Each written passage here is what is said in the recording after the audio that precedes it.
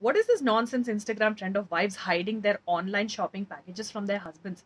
What world are they living in where the wife has to account for every rupee that she has spent to the husband? Even if she is not earning and the husband is earning, what is wrong if she spends a little bit of money that he makes? They are a married couple, right? I just don't understand this thing of celebrating men who earn and ridiculing women who don't. Funny you should say that because, dude, I was just ranting about a stupid Instagram trend, but you're going to talk about some court judgment anyway, aren't you? Guilty as charged.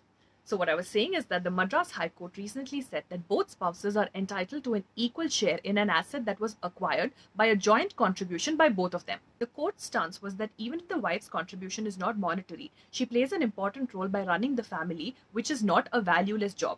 And so her contribution should be taken into account while deciding the rightful share of the properties acquired. See, this is the kind of content that should go viral instead of this good husband, bad wife nonsense.